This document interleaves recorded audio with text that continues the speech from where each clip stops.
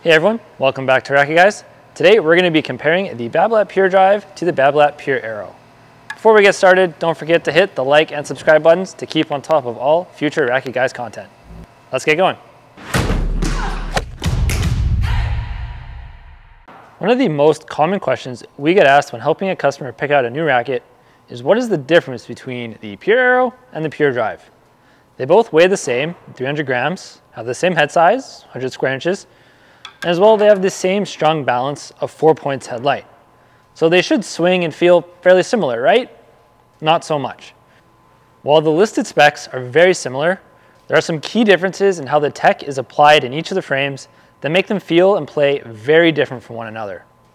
The first major difference is the shape of the frame. The Pure Aero has what Babolat calls the Aero modular frame shape. It's a more aerodynamic frame shape designed to optimize the head speed and to help you generate more spin. The Pure Drive, on the other hand, has an elliptic frame shape for optimal resistance and a little extra rigidity for maximum power. Another major difference is the actual makeup of the frames. Both the Pure Aero and Pure Drive have a trio of similar technologies, but they are applied differently and they lead to a very different playing frame. The Pure Aero has Babolat's carbon ply stabilizer for more control, Cortex Pure Feel for vibration dampening, and FSI Spin, which is a string pattern with oblong grommets at 6 and 9 for some increased string movement and more spin. The Pure Drive, on the other hand, has HCR system for more torsional stability, SWX Pure Feel for vibration dampening, and FSI Power, which is actually a diamond-shaped grommet design, and a optimized, slightly more open 16x19 string pattern. From the back of the court, I found that it was pretty easy to generate a lot of topspin with both the Pure Aero and the Pure Drive. But with the Pure Aero, with the frame geometry, I found it just kind of promoted a more low to high swing pattern, gave me a little bit of extra topspin, also gave me a little bit of a higher launch angle. So I was hitting a much safer ball.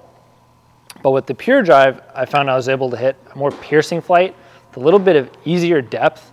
But on the downside, that ball was a little bit more unsafe, a little lower, closer to the net.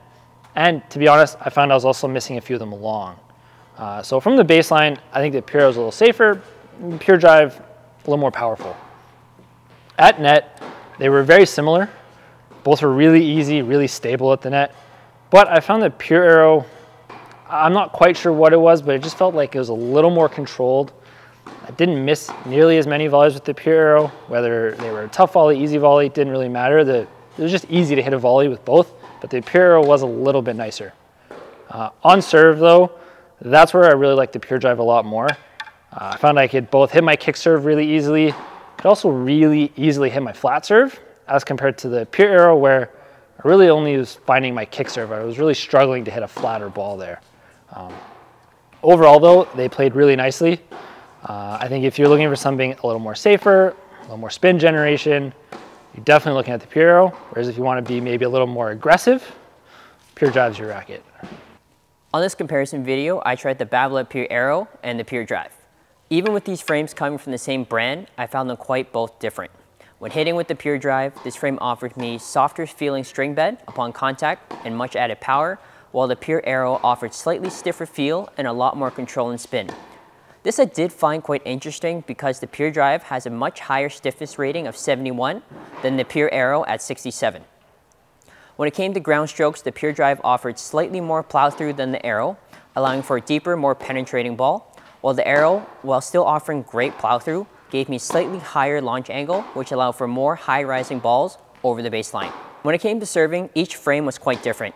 I found myself that when I was looking for more pace in my flat serves, I would gravitate towards the Pure Drive, and when I was looking for a little bit more net clearance and kick on my serves, the Aero was the way to go. There wasn't much of an adjustment time between these two frames when it came to ground strokes and serves, but I did find myself leaning towards the Babolat Pure Aero more often, being a frame that rewards players with quick racket head speed who like to play with lots of spin. And for those reasons, I would have to go with the Babolat Pure Aero over the Pure Drive. Thanks for watching.